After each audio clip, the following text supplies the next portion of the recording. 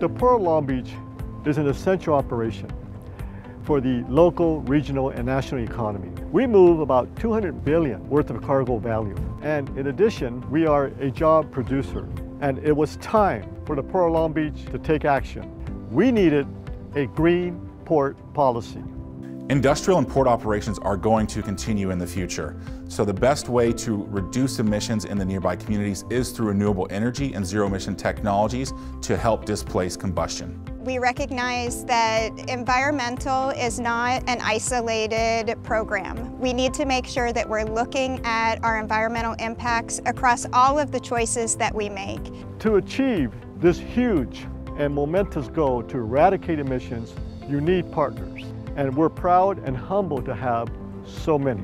Momentum is a company that designs, develops, and deploys clean technology solutions. We recognize that no single entity or organization can handle the transformation that is happening throughout the nation as we battle climate change. The START project involves the Port of Long Beach, the Port of Oakland, and the Port of Stockton. The goal of the project is to deploy new technologies that are not yet market ready and to decrease both GHG and criteria emissions along the ports. This project is unique because of the collaborative nature. It isn't just one port going after a grant and deploying it on their own, it's three. And so we're having the chance to see technologies work at different ports in different environments and build better relationships between each of these ports and their communities. Partnering with the two other ports really helped us because we could collaborate, we could talk about lessons learned from other ports, what worked and what didn't, so that was a huge blessing to us.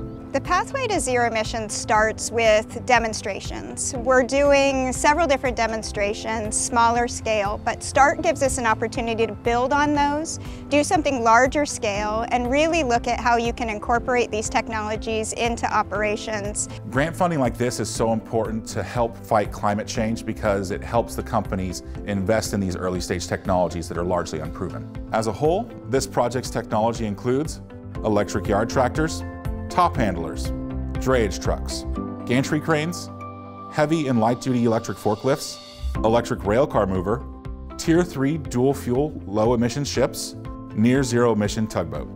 I think the port felt it was very important to move towards the future, and with this program, the new technology, the port wanted to be at the forefront of innovation and introduce this new electric technology to the maritime industry. We're very proud to have an electric rail car mover with zero or near zero emissions. It's actually the largest rail car mover in the state of California. We're very happy that it lasted a 10-hour shift without a charge. Every port is a little bit different.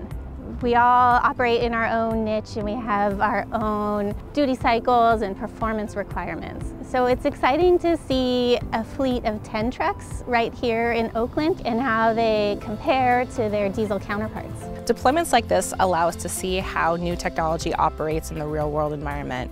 The feedback that we get from terminal operators provides the manufacturers with information they can't get from testing these technologies in their warehouses or controlled environments. We work directly with the manufacturers. They've been out here, they've been watching the equipment work. We give them immediate feedback, they're able to adjust things on the fly, so that's been very helpful for us. This project is different from other previous electrification demonstrations because it has an unmatched breadth and scale to demonstrate the complete system necessary to support widespread electrification, including the infrastructure, the community support, and the various technologies needed to make this all sing. Building on that, we need to commercialize these technologies, build a larger market, bring the price point down, and really start integrating them broader scale across multiple different markets, not just in the ports. We've seen dramatic improvements in reducing air emissions, and that all has benefits for local air quality, for community health, and for reducing greenhouse gases as well. We really want to act as responsible community members, and so deploying this equipment in Stockton is helping to reduce impacts on the adjacent community as well as the greater city of Stockton.